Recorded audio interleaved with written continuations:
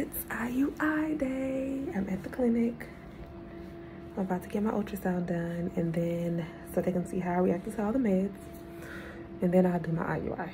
Okay, so far we've done my ultrasound, and my one follicle has grown. I have not ovulated yet, but it's to the size where it's almost time to ovulate.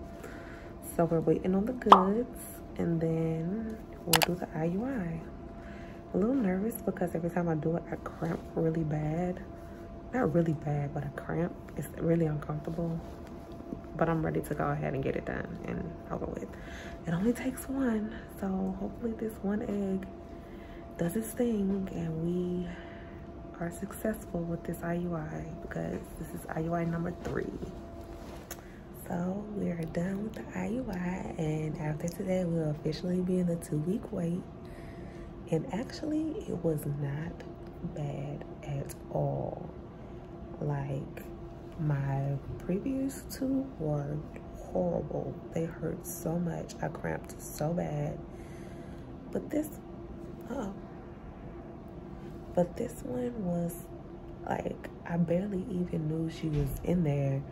Only reason I knew was because I felt just a little bit of pressure on my uterus and my bladder a little bit.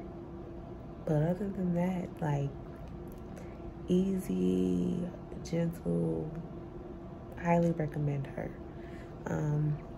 So after today, I start my progesterone on, what's today, Tuesday?